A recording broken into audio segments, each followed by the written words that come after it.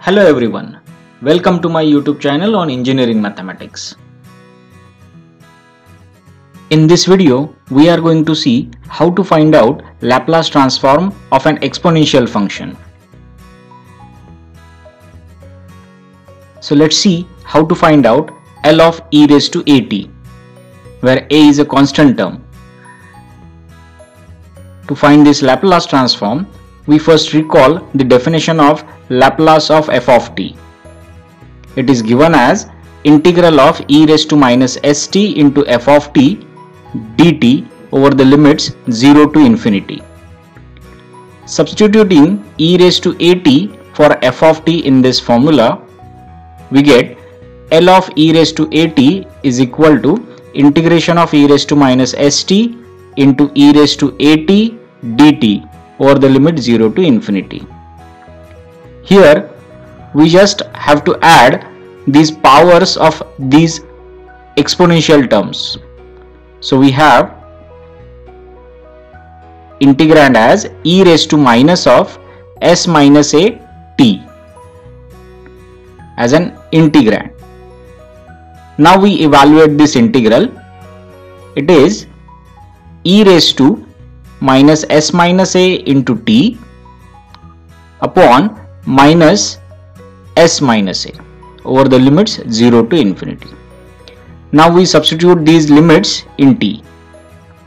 So we have e raised to minus infinity, that is 0, and e raised to 0 is 1. This minus into minus becomes plus, so we are left with 1 upon s minus a as Laplace transform of e raised to at.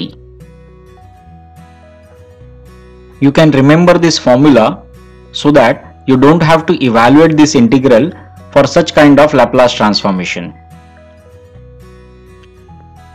Now let's see how to find out Laplace of e raised to minus at. Here parameter a is with negative sign. We already know that Laplace of e raised to at is given by 1 upon s minus a. So we simply replace this a by minus a on both the sides to have Laplace of e raised to minus at as 1 upon s plus a. So now we have Laplace of e raised to minus at is equal to 1 upon s plus a. As now you have known what is Laplace of e raised to at and e raised to minus at, you can find out Laplace transform of any such exponential functions. For example, Laplace of e raised to phi t can be calculated using this formula. Here a is 5, so you just have to simply replace this a on the right hand side by 5. So you can now say Laplace of e raised to 5t is 1 upon s minus 5. Similarly, Laplace of e raised to minus 3t can be given using this formula as 1 upon s plus 3.